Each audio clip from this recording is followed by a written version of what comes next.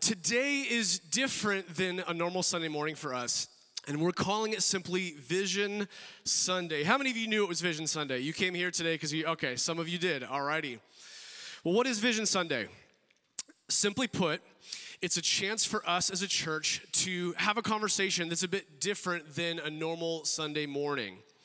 Imagine we're taking a step back and we're going up to this big 30,000-foot view to get a glimpse of the incredible journey that God has mapped out for us as a family. Now, I think journey is a fitting and appropriate word for the story of Reach. In fact, it's hard to believe that it's been 6 years since we started this church. It was September 2017 that my wife and I, along with some of our friends, old and new, planted this community. We started, like I said, back in 2017, holding our earliest gatherings here in downtown Everett for about 6 months. Then we grand opened the church and met at View Ridge Elementary School from 2018 to 2020. Pretty short-lived, if you ask me.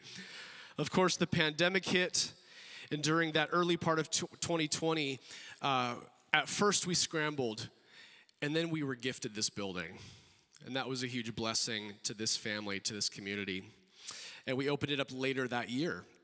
And for the past 3 years, we have been operating out of this place and are so grateful to be doing so. I mean, just the fact that you're in this building today is a testimony to God's sustaining power.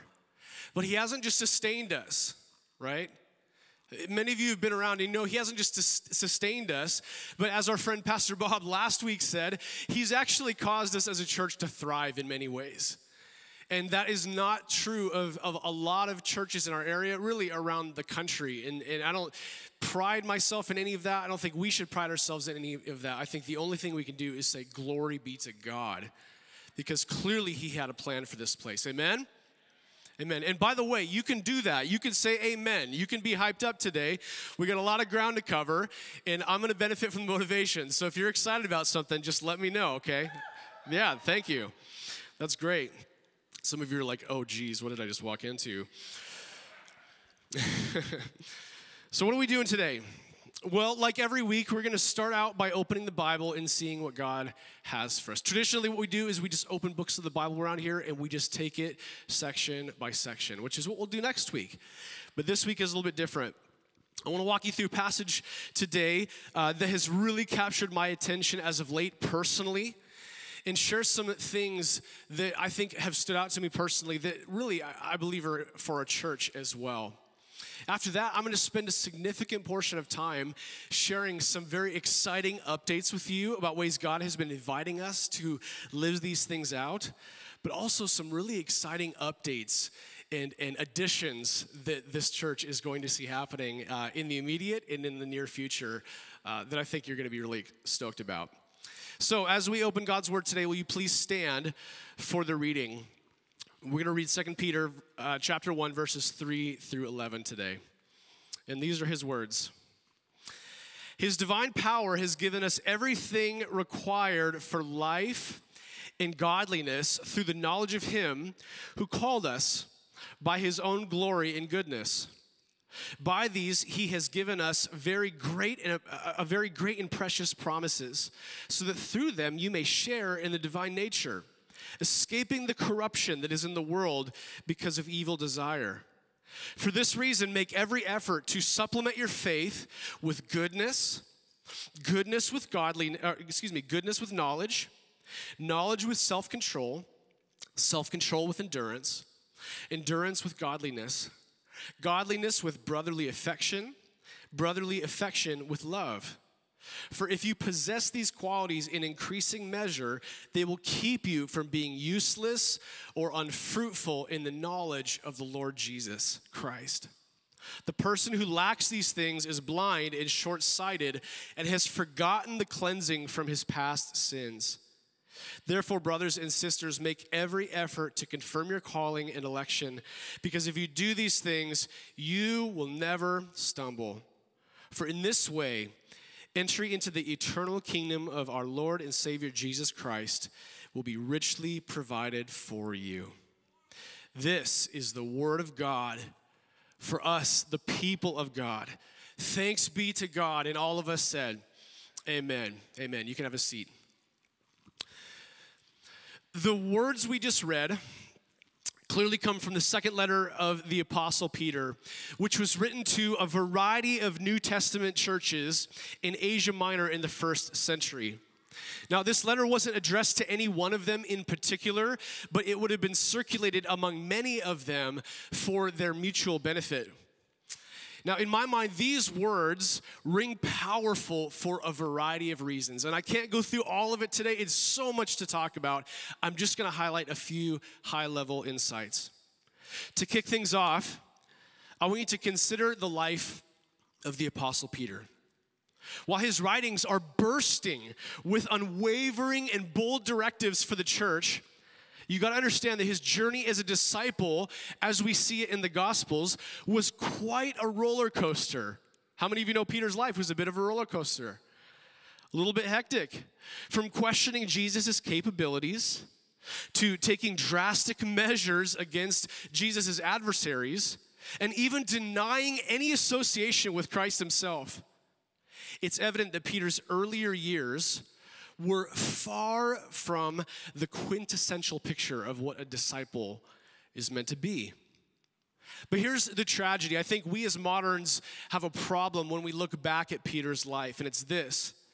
While he was clearly unrefined and reactive and immature in many ways, we often overlook the fact that he didn't stay that way, did he? He wasn't always that brash, unbridled, chaotic disciple.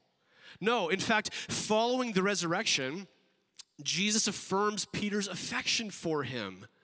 He reinstates his mission to nourish the followers of God. He says to feed his sheep. And ultimately, Jesus guides Peter back onto a path of purposeful and productive ministry. So much so that Peter would go on to pen 2 letters, just like the one we read, which are written to both fuel into flame the faith of God's people, but also to build up and to strengthen the church at large. A few timeless truths I want to point out. If you're taking notes today, you can jot these down quickly. First of all, just as Peter said to those first century Christians, I believe the same is true of us today. We have been supplied with everything we need to live a life for Jesus. Do you believe that this morning? You have everything you need to be a faithful disciple of Jesus. You may have started out at a different place in your discipleship journey than somebody else. You may have had a hard family background. Whatever your situation may be, you've got to understand, biblically speaking, the promises of God are true. And as Peter tells us in verse 3, the divine power of Christ himself gives us everything required for life and godliness through the knowledge of Jesus. You have what you need to follow Jesus well, even on your worst days. That's a scriptural promise. Secondly, because of this, we are called to stand strong in the face of a corrupt world. Peter tells us in verse 4 that we should escape the corruption that is in the world. What? Because of evil desire. There's corruption because there's evil, and there's evil because we're here, right? Like we are part of the problem as a human race. Disciples aren't just supposed to survive, though, in the age of brokenness. We're actually called to thrive and to stand strong as a light in the midst of the darkness. That is your calling. That is given to you by God, no matter how weak you feel coming into this building today, how unequipped you feel. Nevertheless, you are called to be a light in dark places. And if God is for us and he's given us everything we need, then I ask you, who can be against us? Who can be against us? We have the Holy Spirit residing within us. And so because of this, the way we grow in strength, the way we stand strong in the face of a corrupt world and to receive the nutrients that we need is this. We must supplement our faith with godly virtues to stand firm and to bear good fruit. Now, I want to camp out on that word here for just a second. I've been spending several weeks reading this passage in a variety of settings and just mulling over it personally. And every time I read it, my eye is immediately drawn to that word, supplement. Now, the word in the original Greek, what it simply means is to supply needs, or to support and make available what's needed to help. Many of us take vitamin supplements, right? Like you wake up, you take your multi. Some of us take the 55 plus one. It's just whatever your body needs. You take a vitamin to give you the supplements that you need to help you thrive. We do this because we assume there are deficiencies within us. And if we address and nourish those things, those deficiencies will be reduced and our overall health will go up. Makes sense. In the same way, our relationship with Christ is one that we are supposed to nourish and to grow in. That's what our calling is. That our lives are structured. We should be structuring and designing our lives to cultivate spiritual health so we can thrive and we can bear fruit as we journey about the life of discipleship. I appreciate these words from the New Testament commentator Peter Davids. He says this, that growth in virtue is of utmost importance and deserves utmost effort. We do not automatically become more virtuous as if God infused virtue into us intravenously or like with an IV in our arms. We need to make plans and expend effort. Now, you are here today because I believe, at least I would assume this is true of you, if you came to church in 2023, that you want to grow, right? Like you want to grow in your faith. I believe that. What's important to grasp is that growth isn't a coincidence. It doesn't happen accidentally. Similar to how a vegetable garden demands fertile soil, how specific plants need a trellis to grow upward in growth, and of course, abundant watering and care from the gardener. In the same way, our souls also won't naturally mature spiritually or yield any fruit without deliberate focus on aspects like spiritual disciplines, repentance, turning from our sins, and the refining influence of the body of Christ in our lives. In other words, we will not grow unless we are supplying our faith what it needs to grow. Do you get where I'm going today? We need to supply our faith what it needs to help us to grow. Now, Peter goes on to describe a variety of virtues that we can supplement our faith with: goodness, knowledge, self-control, and so on. And I'm not going to unpack them all right now, but I think they are worth your time if you would meditate on them this week and just consider what those things mean. But listen, the outcome of these supplements to our faith is imperative in this message. Listen to his words in verse 8 and verse 10. He says, if you possess these qualities in increasing measure, they will keep you from being useless or unfruitful in the knowledge of our Lord Jesus Christ. How many of you would like to be useful and fruitful, not useless and unfruitful? Yeah, me too. And listen to what he says, because if you do these things, what? You will never stumble. My goodness. So if I'm feeding my faith, what does that mean? It means as you supply your faith, you will not only grow stronger, but your faith will be useful. You will bear fruit, and you will not stumble like you did in a less mature season of your journey. Now, will you be perfect? Absolutely not. Of course, you'll trip and fall from time to time, but you will find the appeal and the enticement of sin lessening in your heart, and the desire to be obedient and faithful growing. That's what happens when we supplement and supply our faith with good nutrients. Similarly, as the church itself grows in spiritual maturity, it will inevitably grow stronger. And as it grows stronger, it will grow in generosity inside and outside of the community. It will deal collectively less with sin and the consequences of sin.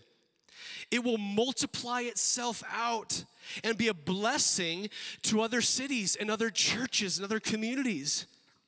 And it will advance the gospel both here and near and, of course, far. Friends, if there's anything I would hope for this church, it is that. I mean, you saw the little video snippet. That is my heart for this community, to be a community that is faithful to the gospel and makes an impact inside and outside of these walls. Gosh, isn't that the dream, right?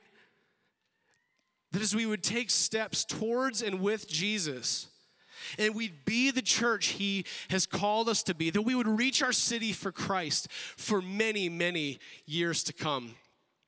Now, I will tell you this, and I'll be really honest with you. After 6 years of leading this church and several years prior helping in other churches, it is only the people who are truly walking with Jesus humbly and faithfully who are being the church. A lot of spectators, a lot of consumers, a lot of know-it-alls, but to truly be the church as Jesus called us to be requires we would walk with him closely and abide in relationship with him constantly. And it's only the churches that are serious about the gospel advancing that are reaching their cities. So how do we do that? How do we do that? I want to pivot today and speak practically to you with some updates for us as a church. I find it fascinating as I look back and reflect on the years previous. We've done Vision Sundays only 2 other times in the course of this last 6 years. And usually at those gatherings, I have mainly recapped our core values and given some pretty simple application steps. And it struck me this week as I was preparing, I was like, that's not what this message is at all. I just have a ton of fun family updates to share with the church. That is really cool. And I'm really excited about it. And I hope you are too. And so I want to, what are they, Sean? Come on now. Well, let me share some things with you. And I'm going to do this as quickly as I can. I'm trying to be really disciplined on my notes today because there's a lot to cover. I'm going to do that by using 3 phrases that I've already alluded to throughout this message. And the 3 movements will be this: supplementing our faith, strengthening the church, and serving the city. Those are the 3 focuses of the rest of our time together today. So let's start with this idea of supplement our faith. In the last year, I have been incredibly encouraged by a multitude of things in this family. I mean, so many cool things have happened, but let me just highlight a few of them for you this morning. To start off, baptisms. To begin with, I want to celebrate the fact that between Easter and our summer barbecue, we have seen 20 people get baptized in this church. It's amazing. Now, I will tell you, we baptized more people at our summer barbecue this summer than we did in the entire year of 2022. So we're already off to a good start. People are coming back to Jesus, coming for the first time, making public declarations. It is absolutely beautiful. Another area I've been really encouraged by are our Thursday night prayer and worship gatherings. In 2023, we've hosted several of these nights of prayer and worship where we set aside time to be in God's presence, to sing praise, to pray for one another, and to do what it takes to align our hearts with Him. In fact, we have one of those happening this evening, right in this room. And so if you're free tonight, if you're not trying to squeeze out the last bits of sunshine, and your heart is longing to worship with time and to pray and to just get your heart set right for the fall, man, you got to come tonight, 6 p.m. right here in the room. We'd love to see you for that event. Another thing I want to highlight today that you may have heard of, but I just personally think was really cool to happen, is Max and Meg Monahan led a Financial Peace University course this year. You guys, I'm calling you out. I have to. It's too good. These guys are so passionate about this. You've done a great job in your personal life in this department and wanted to spread the love with others. And so they invited others to consider practical and biblical principles on how to steward finances well. And what was awesome about it is we even had people from outside of our church come to this, which was so encouraging to me. And so way to go, you two, and really stoked about what God did through that season. And I hope we get to see many more of those to come. Another thing that happened this last year was our men's and women's ministries both hosted retreats, meetups, and Bible studies, both larger and smaller settings, to help people get connected and grow together. I want to call out, we also added Chris Wise as our men's lead. What's up, man? I see you hiding behind somebody's head. And so glad that you took the helm leading our men's ministry. Thank you for doing that. We've already seen just so much cool stuff happening through those retreats and through those Bible studies, and there's more of that to come. One of the most amazing things I think we saw happen this year is we ran our second Reach Kids Vacation Bible School, which many of you participated in. Man, did we hustle to get you volunteering. And you did, thank you. This incredible 3-day event served kids inside and outside our church and presented several times over the good news of Jesus to children, many of which obtained a greater understanding of what it means to follow and to love Jesus. And we had a blast doing it. And then finally, on Sundays, our Sunday sermon series that we've been through. In the last year, we've covered a lot of ground. We preached through the book of Daniel in the Old Testament. We looked at the armor of God in Ephesians 6. We've studied so far the first 7 chapters of Matthew's gospel. We've engaged in a discipleship series, which I think was really important for our church. And we heard this summer from several wonderful guest speakers. Can we just give it up for those who spoke for us over the last month? Some amazing people shared. And I'm excited to be teaching through more of Matthew coming this fall and just wherever else God leads us in the next year. Now, there's plenty of other things I could mention, but those are a few that felt pretty significant, and I wanted to share them. Now, moving forward, what are some ways that we can anticipate supplementing and deepening our faith in the year to come? As our team reviewed our all-church survey that we ran recently, one of the things that I found really encouraging that came up often was how hungry people are to grow and to deepen in their faith. The verdict is clear. We are a church that is hungry for more, and I absolutely love that. So let me share with you a few ways we intend to supplement our faith. The first one is this: through small group development. Now, understand this about Reach, and this has been true since the beginning of our church. Groups are absolutely the backbone to community at Reach. It's absolutely the backbone, and no doubt those who have found themselves grafting into a group for a decent length of time in a season where they've weathered the storms of life, they've read the Bible together, they've shared meals together. If people are doing those things together, by and large, those are the folks who feel the most connected to Reach into what God is doing here. However, what we have found is that groups have life cycles. And oftentimes, they hit a wall in terms of knowing how to grow together. We're great at meals. We handle the screaming kids all right. And there are times we find ourselves stuck in bearing fruit in larger settings, as well as smaller gender-specific DNA groups. And so with these things in mind, we as a team are going to continue supporting and increasing, more importantly, support of our groups and the leaders therein. Our staff is going to do a bit of rearranging to help add extra support to group leaders. And in the next year, our desire is to create both environments and content that will help you grow in your communities. And this will bleed out into our leaders, and it will help our leaders to grow and be stronger, but it will also trickle down to the communities themselves.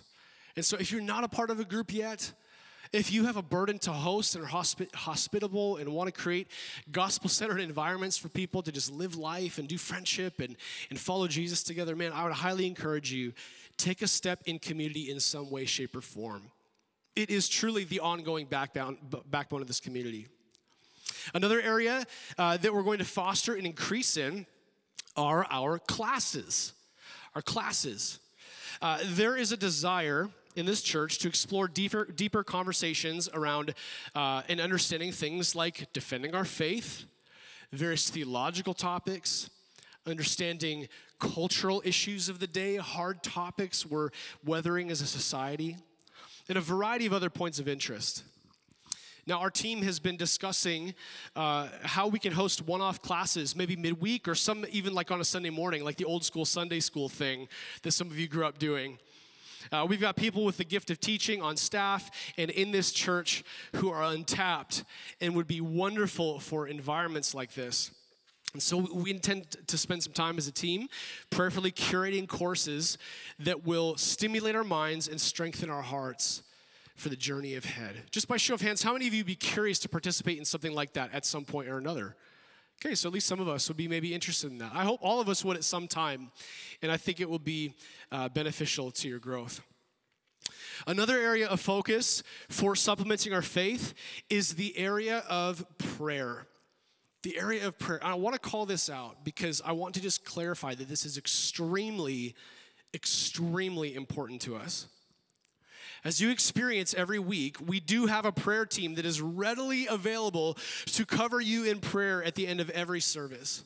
I'm so grateful for Robert and Melissa Montgomery and their team who have led us through this season and who actively respond to prayer requests midweek as they come in through the app, through the Connect cards, or through our emails. But in addition to adding to our team, which we would hope to do, which if you have a burden for prayer, I would urge you to take a step.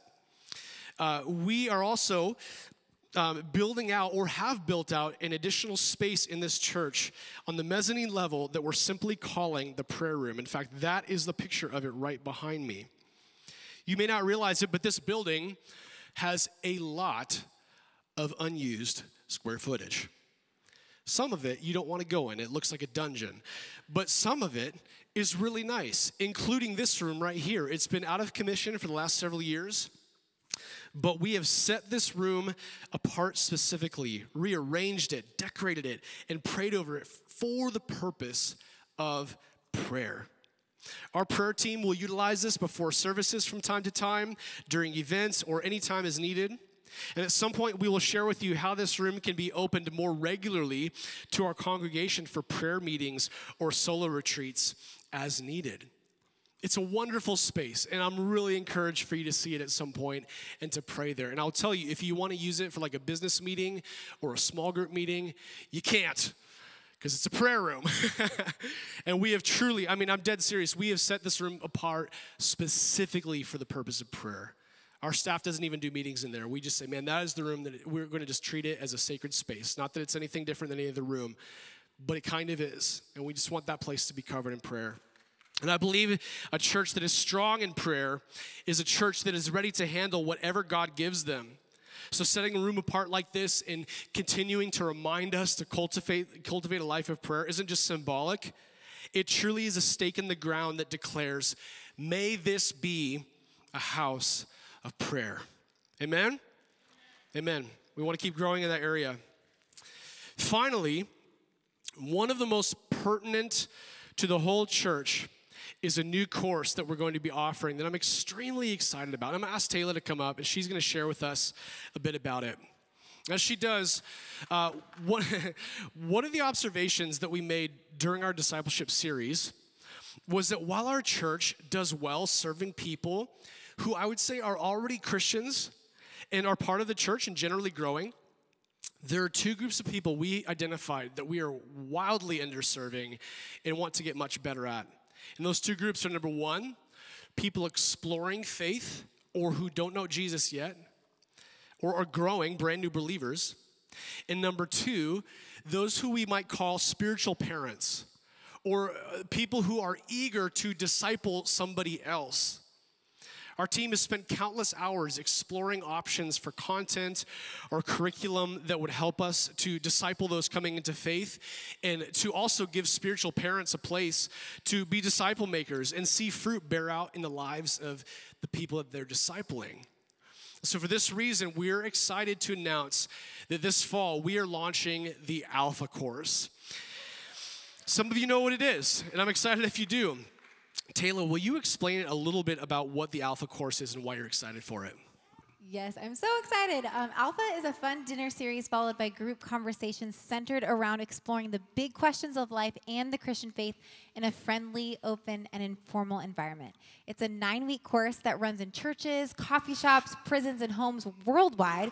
This ministry has continued to be used by the church globally as an effective tool to not only equip new believers with the foundations of faith, but also to reach the lost with the gospel of Jesus. This program's success rate is nothing short of remarkable. Alpha boasts an astounding success rate of 80% and higher, reflecting individuals embarking on transformative journeys with Jesus, whether that's that initial step or progression in deepening their faith.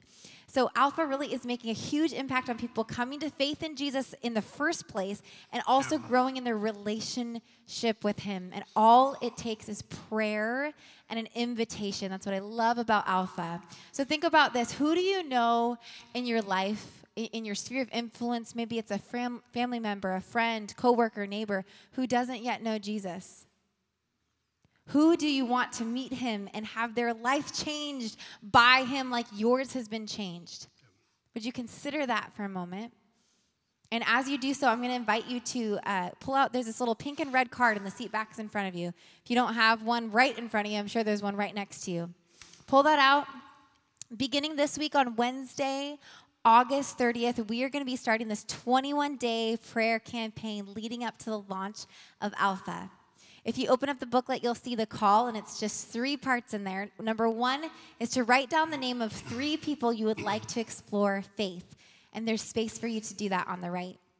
Number 2, set an alarm for 11:02. That could be a.m. or p.m., your choice, as a reminder to pray for the 3 people and your city for the next 21 days.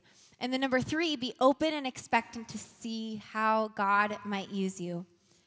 You know, we often say no to God on behalf of someone else before we allow them to respond. Evangelism is just joining the conversation that God is already having with someone. So be open and expectant to how God might use you in this. And then on the back, there's a simple guided prayer you can pray.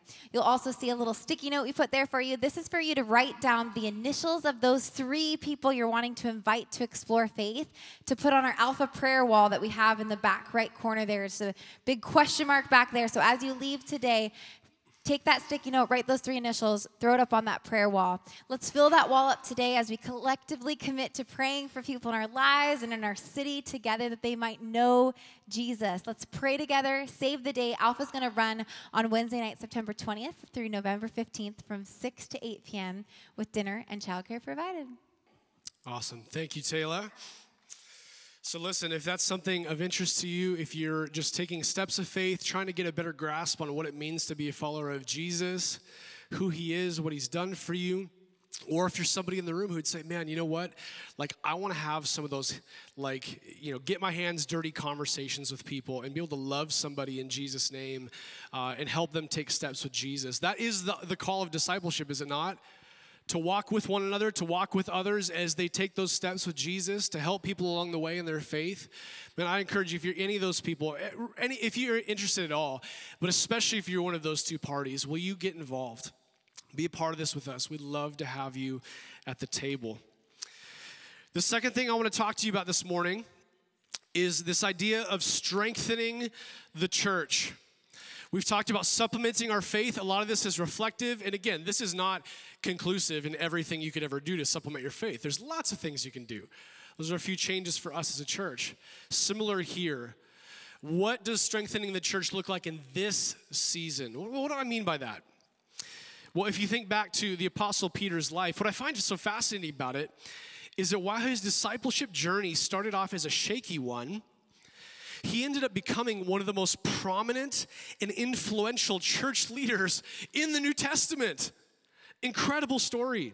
He was a keystone evangelist in the early church, which we clearly see in the earlier parts of Acts. He was the writer of 2 letters in the New Testament, wherein he wrote to brothers and sisters in faith to strengthen them and to build them up in the knowledge of Christ. And he was also a martyr for Christ, meaning he died specifically because of his faith under the Emperor Nero in Rome. Now, Peter went from unpredictable to unwavering. He went from inconsistent to indestructible. And it was not by his will or his might, but by the strength of Christ within him. And he gave his very life to build that kind of strength and resilience into the body of Christ, as did many more who came after him. Friends, it's time for us to grow in strength as a church too. It is time. Let me be very specific with you this morning and share what's in my heart for this community and my role within it. I am pastoring this church with the next generation in mind. I'm pastoring this church with the next generation in mind. In fact, I'm also pastoring this church with the next lead pastor in mind. Now, I'm not saying anything by saying that. Don't worry. I don't have any plans to go anywhere today or anytime soon. Don't be alarmed. What I am saying is this. I want this church, and I desire this church to be durable and resilient in the days ahead, far beyond and in spite of whatever I can bring to the table. You know, it's been an interesting journey to be the sole lead pastor of this church for so many years, and that's been a slow cook for a lot of reasons, and I'm excited about what I'm about to share with you this morning. But no doubt, it is time for us to grow in strength and resilience and to broaden the shoulders of this community. Now, the reality is, when you reflect on this building, there were 2 other churches that met here previous to us. And in some sense, we rejoice in the fact that we get to gather here, but at the same time, let that be a sobering thought.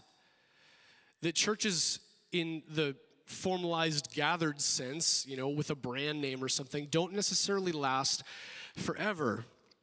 And between those 2 churches in this building itself, their collective lifespan in the facility was about 6 years before it was offered to us. Now, I will tell you this, and this was true back then when we were even considering this, that this building could have easily been turned into a parking lot if God hadn't opened the door relationally to allow us to gather here. And I don't think that was an accident. I don't think that was an accident. I don't think many of you who stayed here through those transitions are here by accident either. I think your purpose here is incredibly specific. And your history here matters greatly to this present community. But I believe this too, that we as a church, as Reach here in downtown Everett, are on a trajectory for healthy growth. And I believe we're positioned in this community for significant impact, and that our best days are ahead of us. And I know that is a cliche. Believe me, I cringe a little bit saying it. But man, do I believe it. I really believe it. Our best days are ahead of us.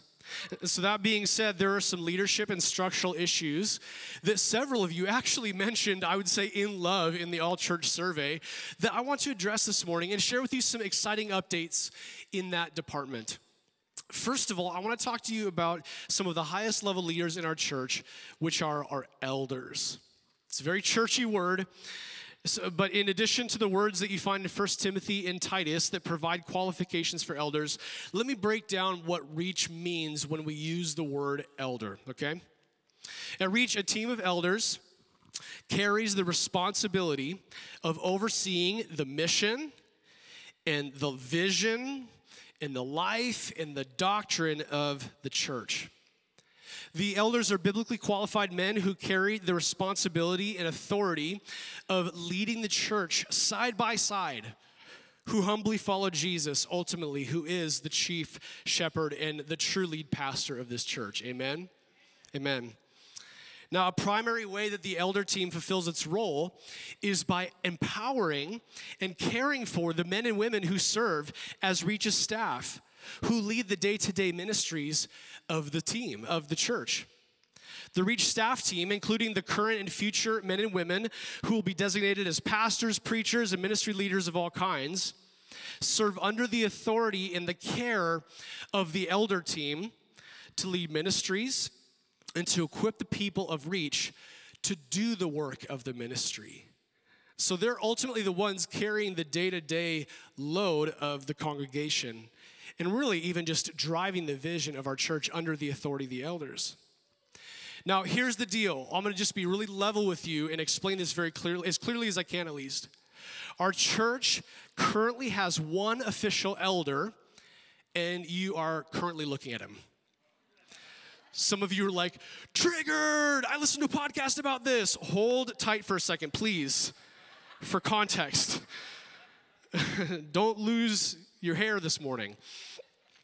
When I was sent out as a church planter from Reach Kirkland in 2017, our sending church, I was officially ordained as an elder of this church and commissioned to plant and lead it officially.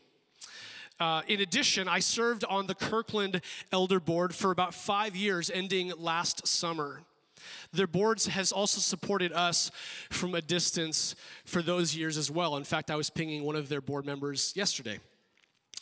On a local level, though, we have had no official elders functioning. However, that was never the long-term design. Just as an aside, I was given advice early on, and I think it's biblically true as well, that establishing elders should be a slow process. It should not be a knee-jerk process. I think when we planted the church, I was really anxious and was like, oh my gosh, I need elders. What are all those people that come from elder churches going to think if we don't have any? And I just had this whole complex about it.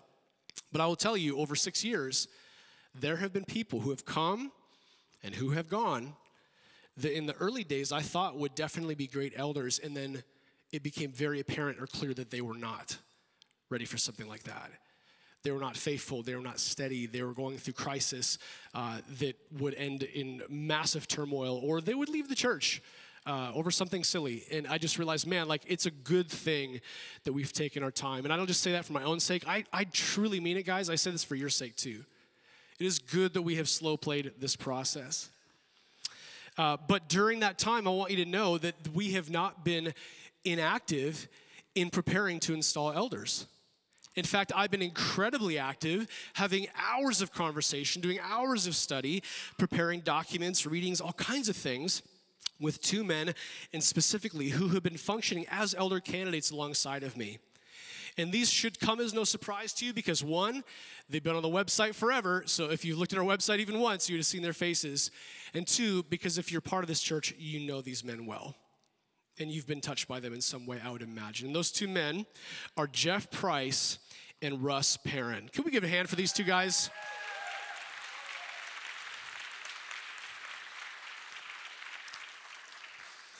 Over the last few years, especially since we've been in this building, Jeff and Russ have been key players in several ways.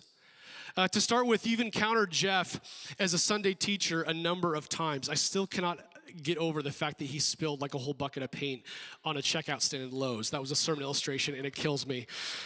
I love Jeff so much, and I love when he shares and covers the pulpit. He and his wife, Rhonda, have led several couples through pre-marriage coaching here in preparation for their wedding day. They themselves started our prayer ministry when we reopened. And to be quite honest with you, Jeff and Rhonda have been some of the most encouraging people to my wife, Kara, and I for years, even since they came to the school way back when. Now, Russ is known for, well, basically knowing everybody. Russ meets everybody he can. He is constantly engaging new people. Since we began this church, Russ has set himself apart as somebody who said, I'm going to try to know everybody's names. It's impossible now, but I think in his head, he still thinks he can do it. He's always scanning the room for safety checks.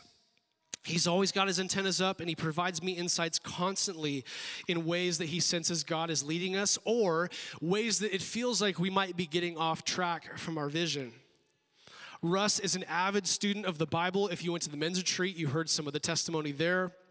He's walked side by side with several men in our church in their discipleship journey, and he often engages those who would be easily overlooked. Russ is truly a shepherd. He really is. In addition, Russ is a key player in overseeing facility operations here. Not to mention he and his wife Tammy started and currently host Prepare the Place, which is a bi-weekly Thursday meetup for handy men and women who just want to get stuff done around the building. And they faithfully do it every couple weeks and do an amazing job with willing hands. Jeff and Russ have proven themselves worthy of the call of elder to me and to many of you time and time again. And so it's a great joy to bring them before you for introduction. And while they will be volunteers and certainly not carry the same load that I carry as the lead pastor of this church, we will, however, function as a team, a plurality, and they will be my accountability. Some of you just need to hear that. I am not a man on an island, nor did I want to be to begin with. But I just want you to know if that matters to you, and some of you are like, okay, cool. Some of you, that's like a big deal. Just know, like, they will be my accountability, and that matters.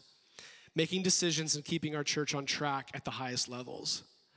And so we plan to install them formally next month. And I got to figure out, it's the first one, ordaining elders in our church. So I got to figure out what that's going to mean, what kind of, trinkets I'm going to give them to signify their significance or something. But we'll get there, and it's going to be a beautiful Sunday when that day comes, so anticipate that happening in September.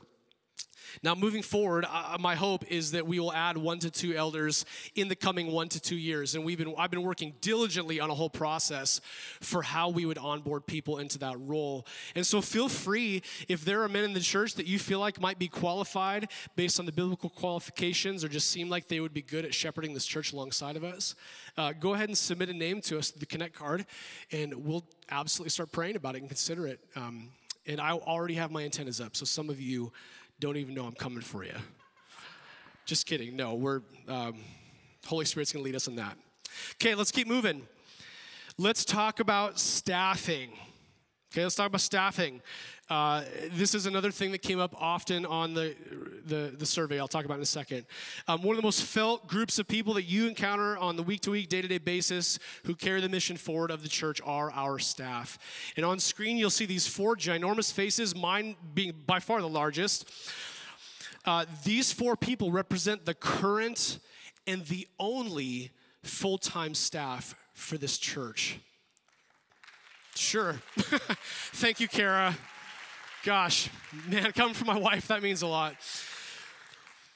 Now, that was okay when we were at 250, but we're probably going to have over 400 people in the building today. And so that's a lot of people to oversee for just a small amount of us. A few updates here. One of the most recent additions we made was John Dionker, there on the other side of me, who we brought on from part-time to full-time to lead our tech team. He's right back there, and our youth team. He's doing a great job. Slides are working well. And we've got over 40 kids typically on Thursday nights coming to youth group, which is amazing. Doing awesome. And he's a pretty good Sunday preacher, as it turns out. With that said, one of my favorite critiques that people had on the all-church survey, which, by the way, was mostly encouraging, a few zingers in there, but one of the best ones was, you need more staff. I'm like, oh, thank you. Thank you for noticing us. Now, as many of you know, over this last several months, I have been doing many interviews to bring more staff onto the team, specifically in the areas of associate pastor and administrative assistant, both key roles that I just trust me are going to massively shift the culture and the weight load of this team. We had around 14 people apply or seriously inquire between these 2 roles, about 7 apiece, which is why the process took me several months. I'm excited to announce that both of these roles have been filled. We're so excited. Now, I want to give you more details on this so you can know who you're going to be seeing more of, or at least who's running things behind the scenes. To begin with, for our administrative assistant, I'm excited to introduce to you again our very own Tyler Betancourt as our new administrative assistant. Yeah, you're right here. So just stand up, give a little pageant wave. Just give him a pageant wave, Tyler. Thank you. You know Tyler and her husband, Chris, who are some wonderful vocalists and worship leaders on our team. We love you guys doing that. But in addition, Tyler has done incredible work over this last year supporting Megan, our kids and women's lead, with women's retreats, and now for the last 2 summers, our VBS program. Lots of administration. Tyler's incredibly administrative, yet she's also very creative, who has already been a huge support to our staff. And so it's exciting to bring you on the team, Tyler. I know it's about a 5 or 10 hour role, so we're not taking up all of her time. But man, she's already doing such a good job the few weeks that she's been on staff. And we love having you in the room and for all the ways you've alleviated our team and just brought so much value. Thank you. We love you. We believe in you. Next, I want to talk about the role of associate pastor. Now, this role took me a bit longer to fill simply because the vetting process is a lot more thorough. I spent, I don't know how many hours interviewing about 7 individuals, both in-house and from outside of reach, over the course of about 3 months. I consider it a significant change to add a full-time staff member, especially one who we would call pastor, who would preach for me regularly onto the team. And to have a very public and prominent voice in our church.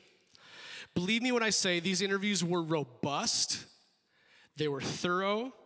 What's more is I had the chance to interview some incredible people.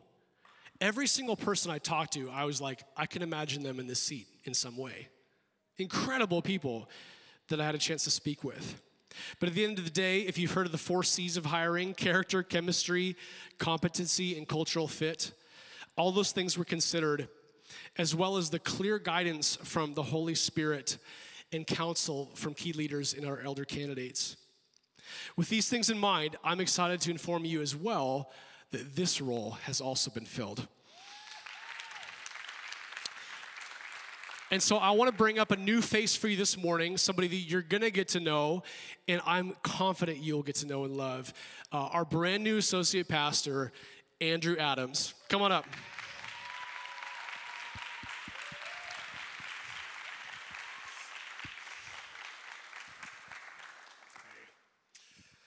He's taller than me, for the record.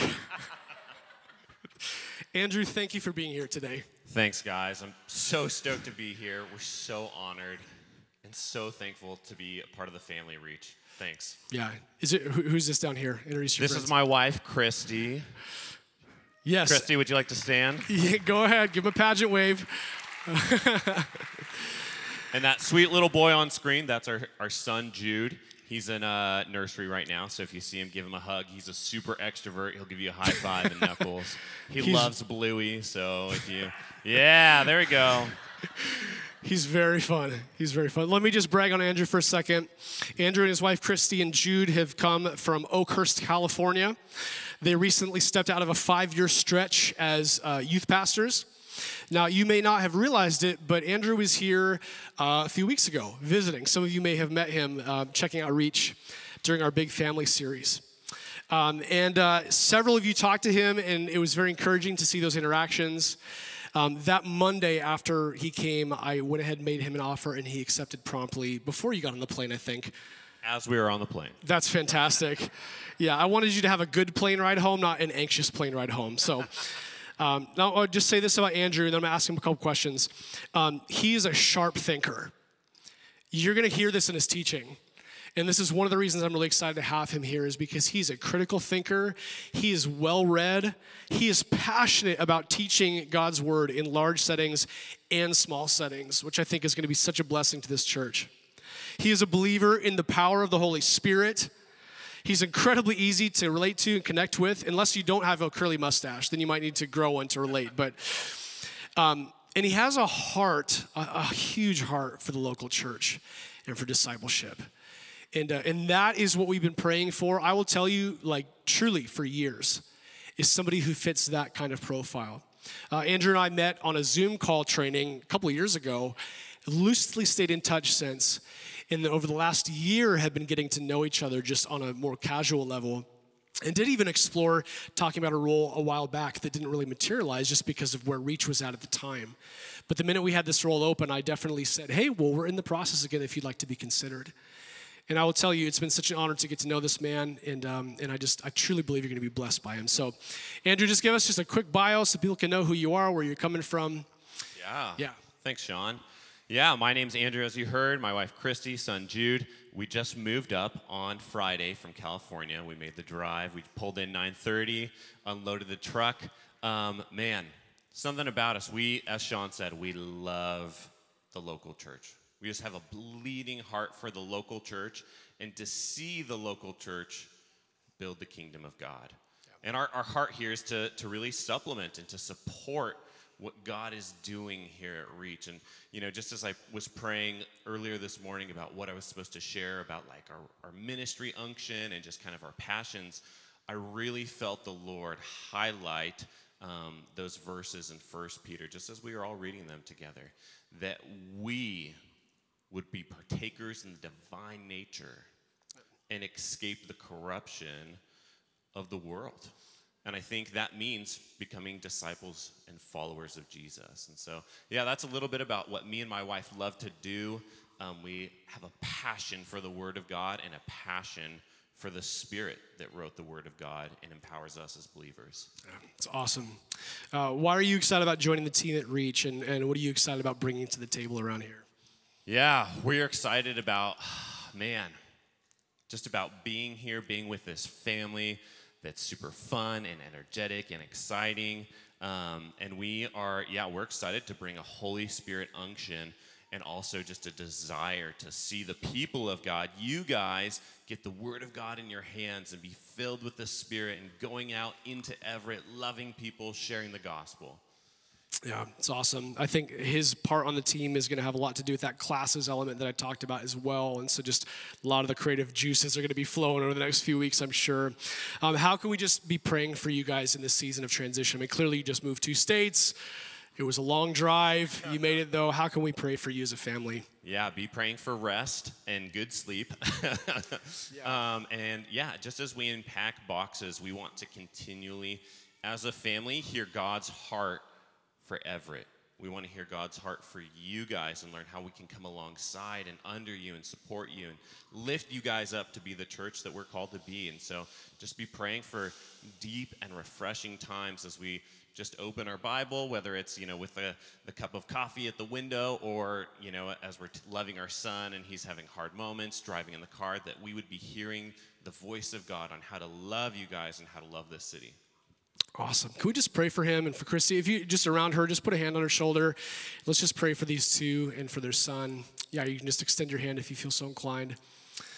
Lord, we love you. We thank you for this amazing couple who has come to our family. What a gift. God, I love the way you stitch stories together. We're so excited to have them here.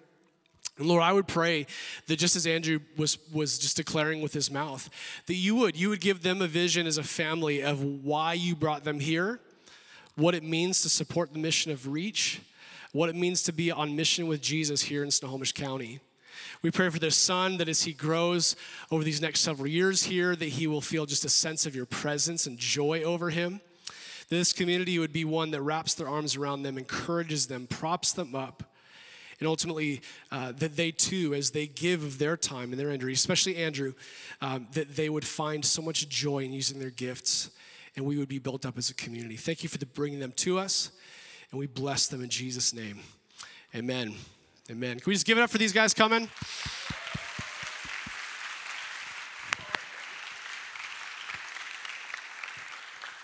Very excited about this. I just do want to point out, we had goals leaving 2022, going into 2023 for staffing that have all been met this year. So God has been so faithful to provide, to make these things possible. Lastly, this, and I will try to blitz through this. Serving our city. Serving our city. Many years ago, a phrase came to mind when I was thinking about this idea of evangelism and mission as it pertains to the local church. And I wrote it in a tweet before I deleted my Twitter. I should have saved it, a screenshot of it, but it was this. The living missionally doesn't equal a sneaky discipleship strategy. It's being available always to let the gospel spill out to anyone, everywhere. It's simple. It doesn't have to be programmed. It doesn't have to be sneaky. It can just be us being the people of Jesus, being obedient and faithful and letting those things spill out of us naturally. And when I read those Gospels, I don't see Jesus always engineering a strategy to be missional. Not that he never had a strategy, but many times it was just that he was available and he trained his disciples to be as well. Now, the kicker here is that they had to learn how to abide in his presence and follow his example in the everyday to become more missional, because that's simply who Jesus is. He's on mission to seek and save the lost. And a lot of times the church will relegate mission or evangelism to a ministry or a department, but that will not be us. We will not quarantine 2 or 3 people to start a board and to tell us all how we can be missional and then just wait for them to do the work. We will embody the mission of Jesus together. As we supplement our faith, as we grow in strength, we won't be able to help but to serve our city and to be a blessing to those we encounter. So how will we do that? A few ways that you'll see in the season ahead. Number 1 is this: missional partners alignment. Reach has had a variety of partnerships that we fostered in areas of pregnancy, single mothering, human trafficking, foster care, serving low-income families, and even some international ministries. All of these partnerships have come through relationship, typically because we have been approached for their support. Now, while I believe our primary job as the church is to attend to the needs of this body and to help build up the local church, we do desire to see our impact flow from these walls, advancing the gospel wherever God gives us favor. And so I'm working with our soon-to-be elders and our finance team to prayerfully consider which of these partnerships are best suited to accomplish these ends. More specifically, to further the gospel through things like Bible distribution, discipleship programs, as well as tangible support of those in need.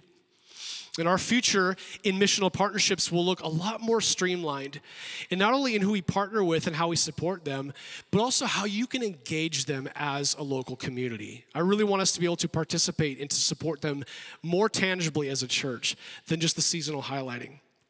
The second thing in serving our city is this: everyday evangelism opportunities.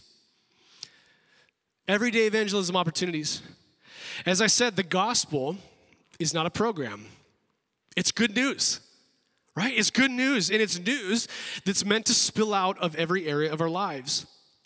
That's why I believe that our greatest evangelism strategy in this church is you. It's you. According to the all church survey that we did recently, over half of the people who responded said they came to Reach because of a family member or friend who invited them. Not Google, not a Facebook post, none of that. They came because you invited them. Friends, there is no shortcut to sharing your faith and to reaching a city. It is relational, it is time-consuming, but it works. It works. That's why I believe Alpha is such a great tool for us. Because to be a part of it, what you do is you invite someone who's curious about Jesus. And that's it. You just invite them in. We will host this at Reach sometimes, but my hope is that we would host this outside of Reach at times as well to alleviate some of the apprehension people might have about entering a church. And your job is simply to ask. Just to ask. Our small groups are similar. Meals, how easy is that to invite somebody into? Come have a meal with me and my friends. You don't have to be a Christian to come share a meal with somebody. You can just experience Christian community. Start looking for ways, friends, that you can invite people outside the church into your world. And I'll tell you, our team is brainstorming and praying about ways to equip you to do that well and naturally and authentically. Now, finally, I want to talk to you about one of the reasons why we are here to begin with that I think is still in the bones of this church, and it's this. It's church planting and partnerships. And at this time, I'm going to invite the band to come up as we're going to close here in just a second. Since our inception, we have known that church planting is in our DNA. In fact, that is us several years ago. I've talked to Russ about this so many times. We know that there's a time that will come when a planter or a group, a core team, will begin forming and preparing to plant another church, whether it's called Reach or whether it's called something else entirely. Now listen, the early church multiplied and continues to multiply because of efforts like this. Why? Because the local church is the vehicle that Jesus chose to carry out his mission till he returns. I think a lot of times we think it's somebody else. It's another plan B. It's another nonprofit. No, friends, this is his plan A. It can look different ways. I will tell you, around the world, it certainly looks different ways. But this, the body of Christ, is his plan A. And my hope is that within the next 3 to 5 years, we will have set aside some funds, identified a leader, and have made adequate preparations to train up and send someone from this community to start a new church that will impact a city.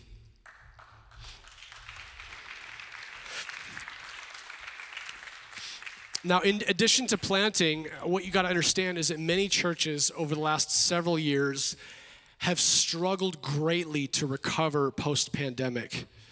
The COVID stuff, the political unrest, and so many more things have disrupted communities to their core. Pastors are lonely and burned out. Church bank accounts are depleting.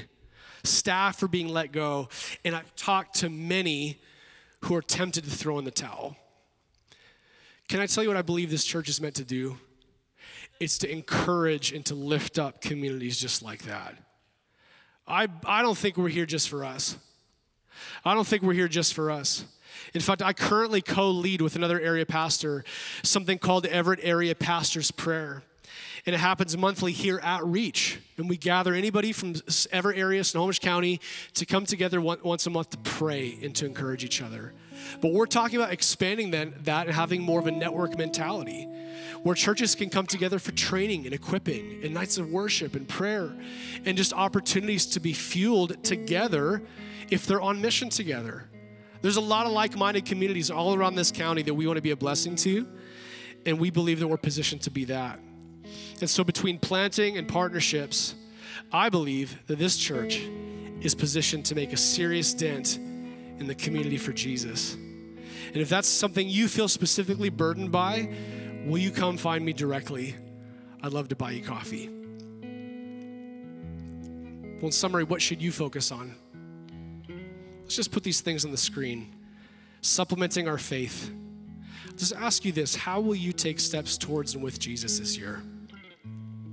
How will you do that? Will you get more involved in a community group? Will you cultivate a lifestyle of prayer and worship?